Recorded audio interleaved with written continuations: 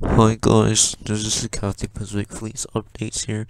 Me, my Austin Raphael Hui, gonna talk about Cathay Pacific Airbus A330-300 that returned from Hong Kong, to return to Hong Kong from Xiamen, from storage.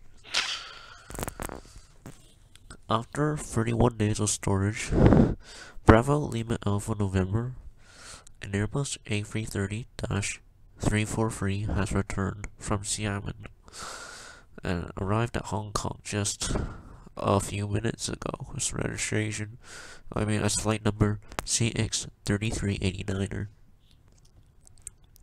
The aircraft departed Xiamen at 8:58 p.m.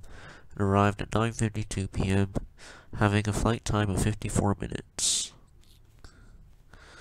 So, here you can see the aircraft departed runway 23, have arrival on runway 25 right, and parked here on the front, the west part of the Terminal 1.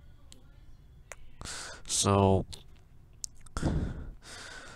Bravo Lima Alpha November was stored at Xiamen for 41 days. I forgot which day she went to Xiamen on, and today she just returned. She is also known as the local area network jet. Bravo Lima Alpha November, according to planespotters.net, is a 9-year-old Airbus A330. The aircraft has a manufacturer serial number of 1285 and has a text registration of Foxtrot Whiskey Whiskey Yankee Echo. She took her first test flight on the 27th of January 2012 and was delivered about a month later on the 24th of February 2012. The aircraft is operated by two Rolls-Royce Trent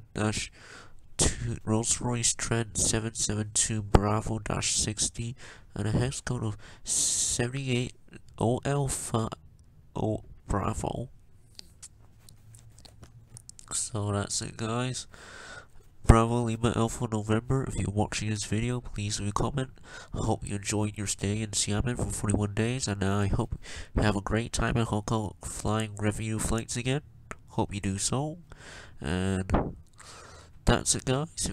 If you're more interested in our flight updates, please make sure to subscribe to our YouTube channel, the Cathay Pacific Fleet Updates, all by me, Mr. Raphael Hui, and my friend who is from the Philippines but currently from Shanghai and will later fly to Prague through Dubai, Roberto Monico Ignacio.